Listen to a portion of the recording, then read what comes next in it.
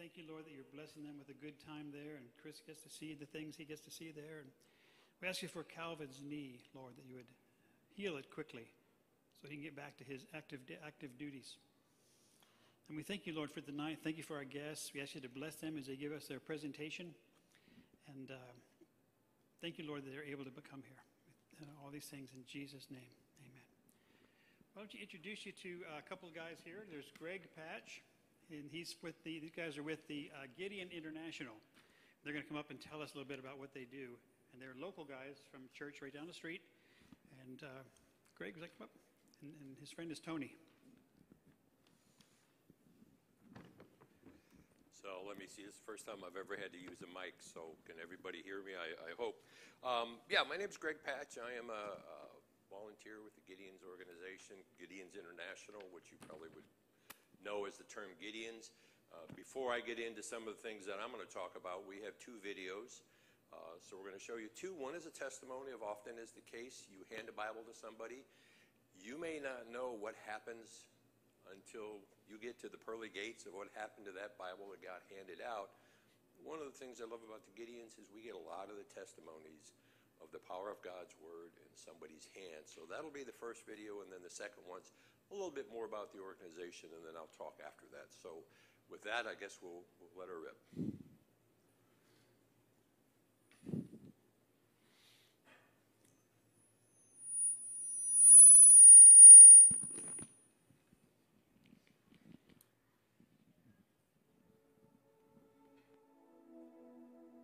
My story begins February of 1967. I got drafted in the United States Army.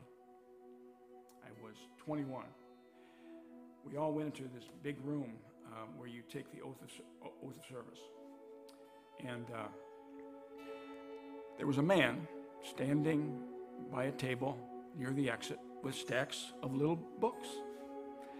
And as we filed past him, he offered us books. They were Gideon New Testaments with Psalms and Proverbs, and I took one. I wasn't a Christian, but I believed in God. I describe myself as a Romans 1 believer. I mean, I could look up into the heavens and see nature around me and realize that it didn't all create itself. I had 9 weeks of basic training and then 9 weeks of advanced training in infantry, and had 19 days leave. Well, during that leave, before I was shipped to Vietnam, and during that time I visited family and friends, and my best friend's mother introduced me to the 91st Psalm.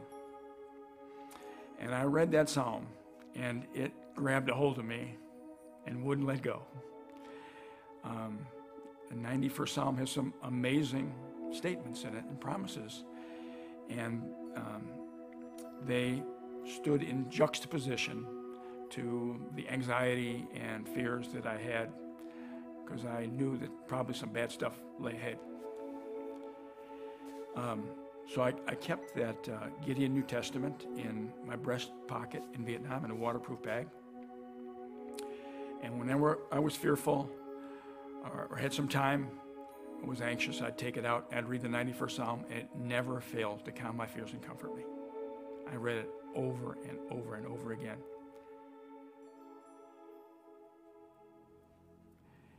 On the night of January 30th, I was on listening post. Now, at night, whenever we were in perimeter, in defensive perimeter, we send out listening posts. 3 men on a radio from each platoon out in front of the perimeter. And it was our job to try to detect enemy infiltration, trying to sneak in at night. A little before midnight, I heard the ambush patrol call in. They had a starlight scope. It lights up the night with infrared technology, and they're able to see. And I heard them call in whispered tones. They observed a large North Vietnamese force was approaching. Their ambush site, approaching the perimeter, walking alongside the road. And I believe it went like this: 50, 100, 150, 200, as more and more soldiers came into their sight. That was the night of January 30th, the ambush was when they attacked. During the brief battle, I was wondering, where is the artillery? Where are the helicopter gunships? Where are the jet fighters? Normally, if a base is under attack, you'd have all those assets would immediately come to your aid and start putting ordnance on the enemy positions, and we had none. The next morning, we sent out recon patrols, I think 3 or 4 recon patrols. So we started patrolling that day, and everybody was tired, major sleep deficit for everyone.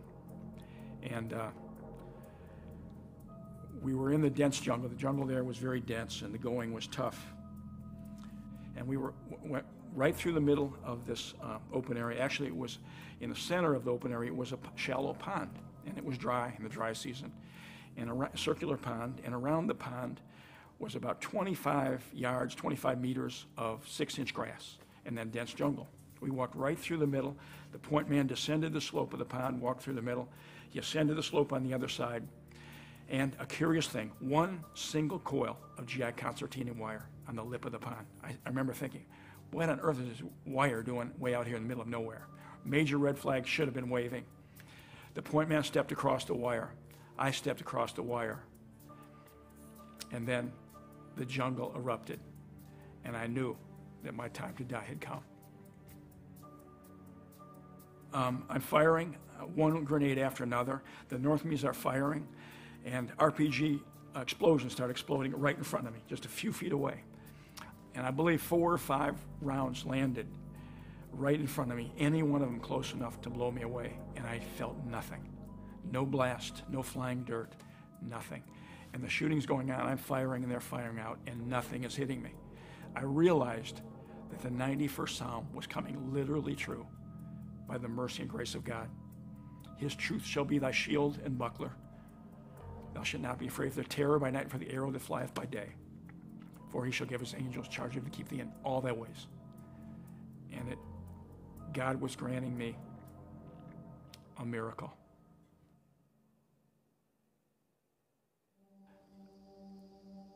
We searched the bodies. One of the soldiers was very young. They drafted them at 15 in North Vietnam, and this young man could have been 15. And he had a wallet in his pocket, and in his wallet was a picture of his mother and sister. They had their arms around each other, smiling. And I realized that we'd killed him and never see him again or know what happened to him.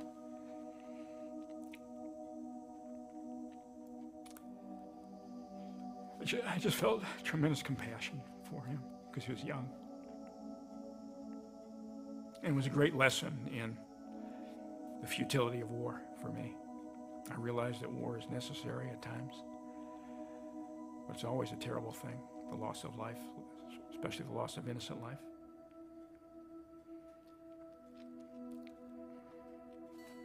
But it was a great lesson for me because later, when I started reading and studying the Bible, it was an example of how to love an enemy.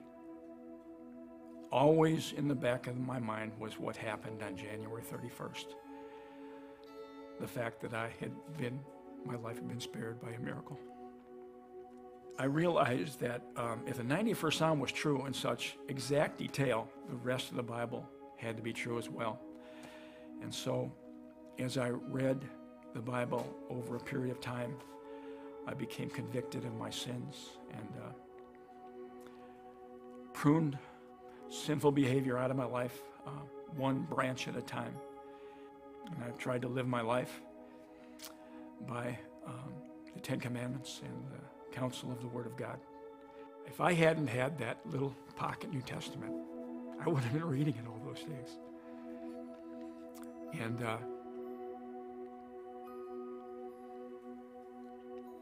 that man that gave his time to be at the induction center in Circus, New York, I give thanks for that man who gave his time. I give thanks for the person that gave the $1 to purchase that Gideon Testament. And I give thanks to our God who's faithful to his word and redeemed my life from destruction by a Red Sea miracle, a life-changing miracle.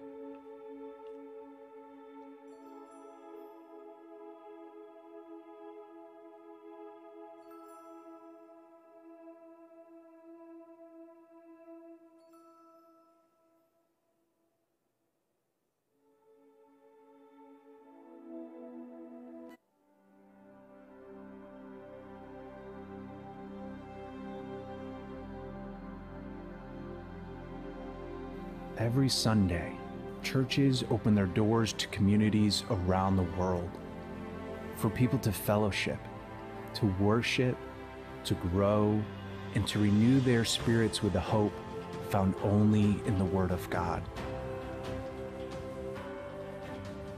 But for many, Sunday is a day like any other.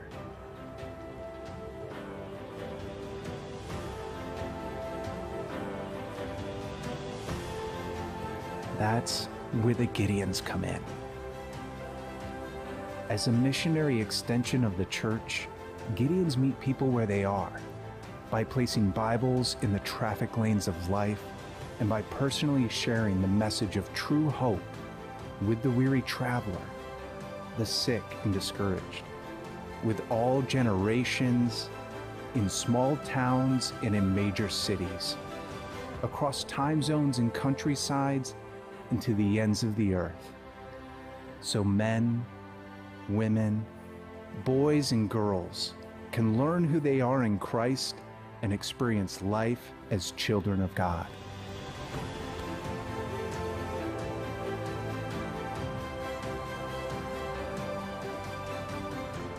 Gideons have never done this work alone.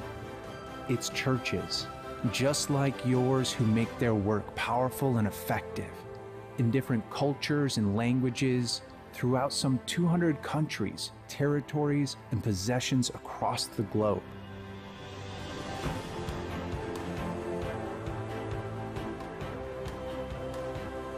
Gideons are members of churches first, dependent on God's people for support through prayer, giving, and a growing membership. Because in the end, we're all carrying out one vision, striving side by side for the faith of the gospel to bring people to Christ.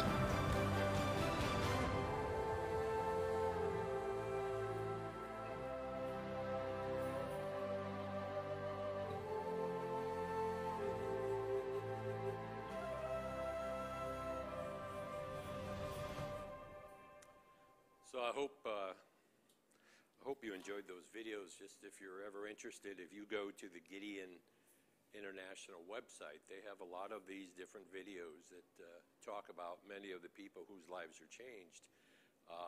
So often when we do these presentations in church, sometimes somebody will come up after and said, you know what, my first Gideon Bible was from somebody that you handed out.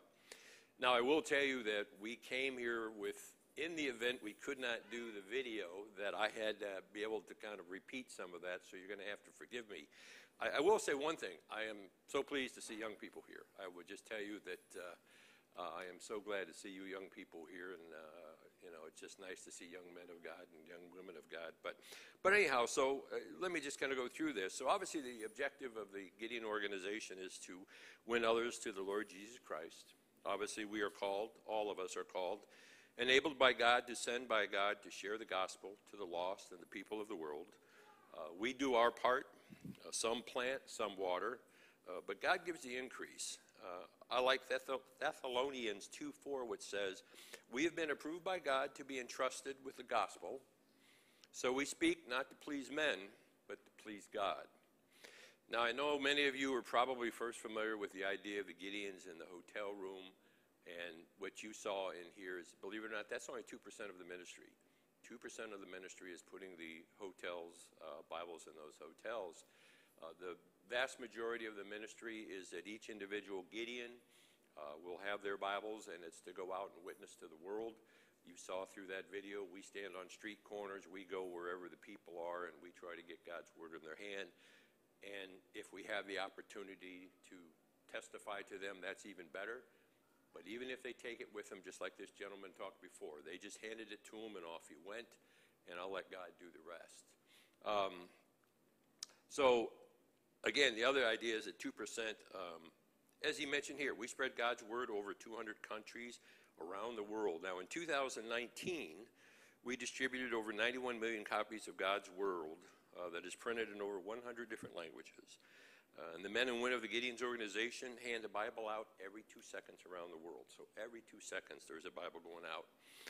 We are one of the world's largest non-denominational organizations with over 300,000 members. So around the world, there are 300,000 Gideons that are members trying to do God's work. Now, I know many of you participated in maybe a mission trip. I have. I've gone to places where they didn't understand a word I said.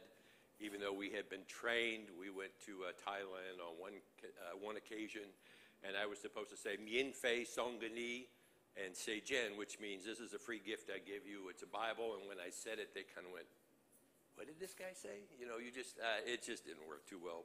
But anyhow, that's one of the reasons I became a Gideon. When I came back, I wanted to get God's word in the hands of people, because even though I couldn't speak the language, I knew God could. Now, one of my favorite passages, so neither one who plants is anything, nor he who waters, but God who gives the increase. And that's really, I'm a strong believer, and I'll especially say for you young folks, you know, God is our Heavenly Father, and He will instruct us all in the ways of life. And that has been a big part of my life. So let's see here. So we talked about around the world. So a little bit about the Gideons. To give you an idea, this is the hotel Bible. So this is the Bible that we place in the hotel rooms. Each one of these Bibles has some introduction. It always has, if you're in time of need, maybe a passage. Most Gideon Bibles will also have the end. So these cost $6.50, and they're in boxes of 25, and so that's like $162. And this is kind of what the boxes we get. But you also may be familiar. These are the smaller Bibles that we hand out. And in fact, just across the street at the middle school, we handed out 240 of these. And very similar, this has got the New Testament, but it's got Psalms and Proverbs in it. And again, it has in the back of each one of these, it will have the plan of salvation, which somebody can read, and we will walk them through that. These are now $1.65, so a case of 100 is like about 165.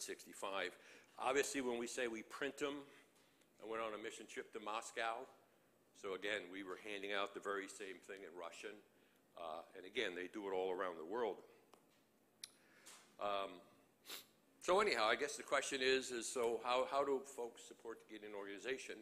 And quite honestly, the Gideon organization, all of the Bibles are funded through our relationship with local churches. That is how, and there's one other thing I'll get to in a minute, but it is through the local churches. But there's other ways that the local churches support the Gideons, and I'll kind of, again, I want you to think about all the Bibles that were handed out because of contributions of churches and individuals, and of course some of the membership. But just to give an idea what we have recently done, in beginning of 2023, our campus handed out 900 small New Testaments to students in 5 middle schools, one being right across the street.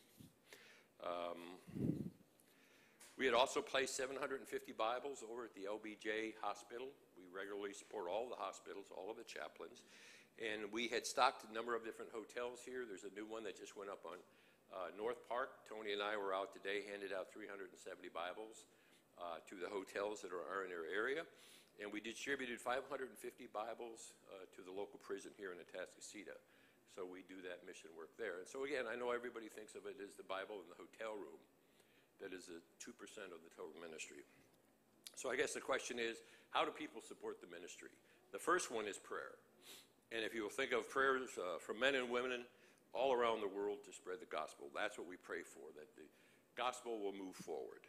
Prayers for the local camps. Do realize many of the Gideon camps are in areas where Christianity is not allowed, and they do that at great risk. So we pray for all of our Gideon members all around the world. We pray that every Bible that we hand out, which touch the lives of those people. And so many stories of someone in a hotel, their wife kicked them out, they're suicidal, they've just been told some terminal condition. They reach in to reach those Bibles, and those Bibles talk to them. I'm always amazed to listen to what passage that person opened the Bible and said right then and there, I knew God was talking to me, because I often go, really, that's the passage? Okay, well, not for me to judge. The second one I have for more church members to step forward and be a part of a Gideon organization. The Lord said in Matthew 9:37, 38, the harvest is plentiful, but the workers are few, and that's true in almost any ministry that's out there. So we're always looking for professional men that would like to join the organization, and if there's anyone that has any questions on how to join, just let me know. Tony and I are actually in the same Bible class at our church, and Tony, of course, it tends to be us retirees. He's semi-retired. He asked that he wanted to be a Gideon too, and in our group, we talk about what we've been doing. We'll ask for our life group to pray for maybe an event like this. And then lastly is through financial giving. The one thing that we're going to be handing out, we will be handing out one of these brochures. If you would, especially even young folks, please take these home. It does explain the Gideon organization in it, and if you're so moved and then through prayer you want to make a donation, you can put a check in the envelope and send it. And the only thing that I would ask, if you didn't, bring it back, because we'll ask the pastor if he would keep some of those, because in some cases it's actually the church that says we want you to be a part of our mission, and we will include you in some of the things that we do in our mission group to support that. So I guess in closing, the only other thing I would say, and this is something else, the Gideons have a Gideon card program. Now, some churches allow us to put one in the back, but I will say this, that if, say it's Christmas, if you wanted to go to the Gideon Connection, just go Gideon International, you could order all of the Christmas cards you want through the Gideon organization. You could purchase them, and in those cards you want to make a donation, you can make a donation. The only reason I bring this up is because 25% of the money raised through the Gideons is people buying Gideon cards. I would say that. People getting Gideon cards and making a donation. So that's just another way. Now, just so you know, this one here is the pastor, and thanking him for being the pastor. So I'm going to give you guys that one just in case when he comes back you want to give him that. But that's what we have there. But anyhow, I think that's it. But again, I wanted to thank you for allowing us to do this presentation. We wanted to let you guys know a little bit more about the Gideon organization. Again, I know most of you are familiar with them through the hotel, but I hope you'll consider supporting us in the future. So thank you very much. Yes? I wanted to ask, can you tell us about the founder of the organization and where they came up with the name? It's about 110 years old. And there were two businessmen that were always in hotels, and they were always looking for something to read, both Christian men. And they came up with the notion that maybe we ought to start putting Bibles in hotels. And that goes, I think it was in 1910. In fact, it's interesting, they just now put together a 200-page book, kind of the history of the Gideons. But that is how the ministry actually first started. It started in one town, it grew to the next one, and then it grew further.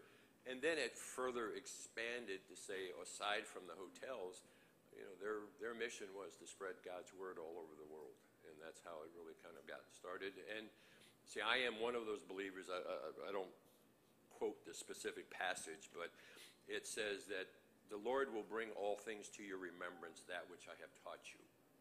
And I've always said, where is it that God can tell me, bring to my remembrance what he taught me? It's God's word. And for me, that is how often God speaks to me. He brings a passage to mind. Well, if you don't know the passage, so you need to read God's word. You need to be involved in that and let him touch your heart. But that's how it started. That's how it started. And again, it's 110 years old, and we have 300,000 members, all volunteer. Well, I'll say not all volunteers, but most of us are Tony and I are volunteers in our church, and we're always looking for members. It is so true that. The harvest is plentiful, but the workers are few. So anyone else got a question? Yes? What is the English, books, Bibles that you use? What is the version? It's usually New King James. Yeah, it's New King James. And then again, it's in over 200 languages. Now, the one thing that I do have, if anyone was interested, I do have, if you want to do the card, you can download the Gideon's Bibles. I mean, they're just New King James versions, but it's in 100 languages. So if you happen to run into somebody who maybe doesn't speak or read English very well, you can ask him what language he's in, and you can flip that language and show him the passage that you wanted to show him. So if anyone's interested in those, this is not my technology. I'm not the, but again, it is a little Gideon card app. So young people would be a little more attuned to that. Somehow you can take a picture of that and it loads up, and you've got every language you could imagine in the Bible. So if anyone wants one, you can see me afterwards. Anything else? Again, thank you so much for allowing us to do this presentation. Thank you. And I'll try to de-mic myself.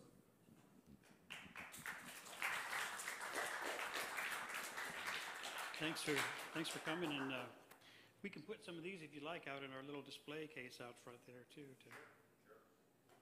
Okay, well, that's great. Now we know we have some local Gideons here. I didn't know how many we had in the area. How many of you guys are working in the area? This camp is 52 members. 52. Wow.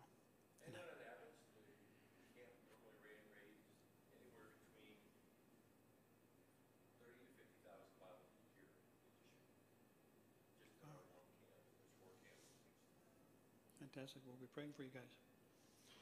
All right, we'll pray, and then we'll be done a little bit early tonight. We thank you, Father, for bringing these men here to show us the work they're doing. We ask you to bless their work, Lord, in our area and wherever else they go, Lord. Bless the Bibles that they leave out, Lord. Let them touch somebody's life, change lives, Lord, like that man, the first testimony was amazing to watch. Thank you, Lord, for that testimony. And I ask you to bless everybody here in Jesus' name. Amen.